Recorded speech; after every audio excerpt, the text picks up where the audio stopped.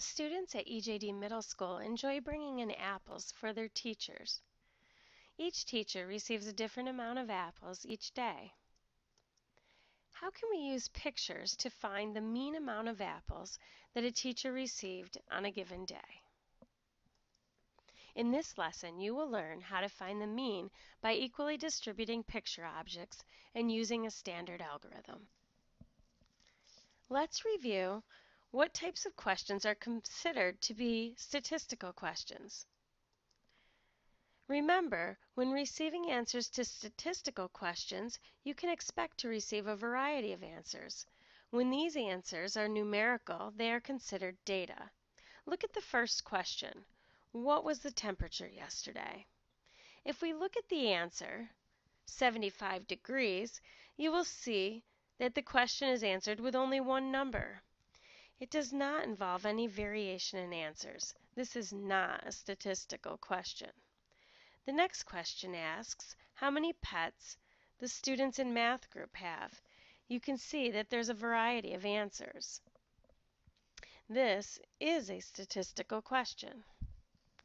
The last question asks for the average temperature in Syracuse last week.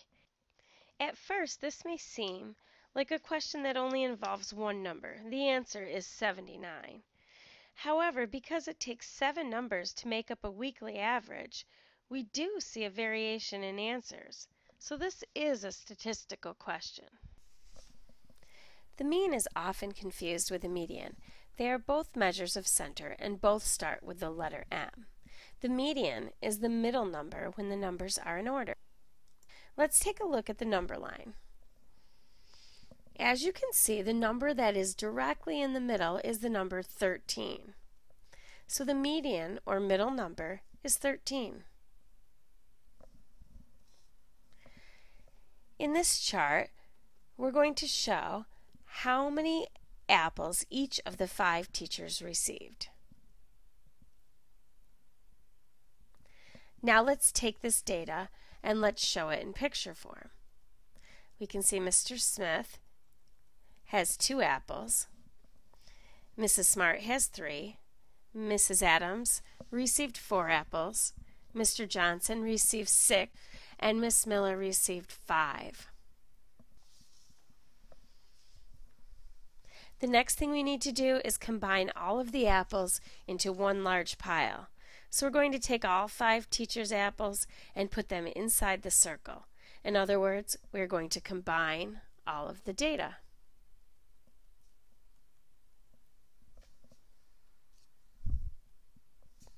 Now we need to find the sum of all the apples. Remember, the sum is the answer when you add.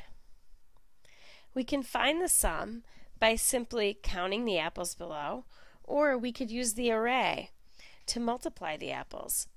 Notice how we have 4 apples going across and 5 apples going down. 4 times 5 equals 20, so the sum is 20 apples. Now let's take the 20 apples and begin distributing them so that each person has the same amount. Imagine you are dealing a deck of cards to a group of friends. Let's say you have 5 friends. We want each person to get exactly the same amount. As you can see, the mean is found by leveling out or making each set of data equal. There are no apples left over and each person has the same amount.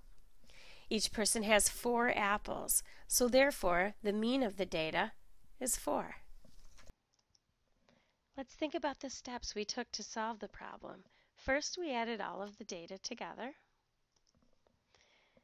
Then we divided all of the apples into 5 equal groups. So we took our sum of 20 and divided by 5 to arrive at the quotient of 4, which is the mean amount of apples that each teacher received.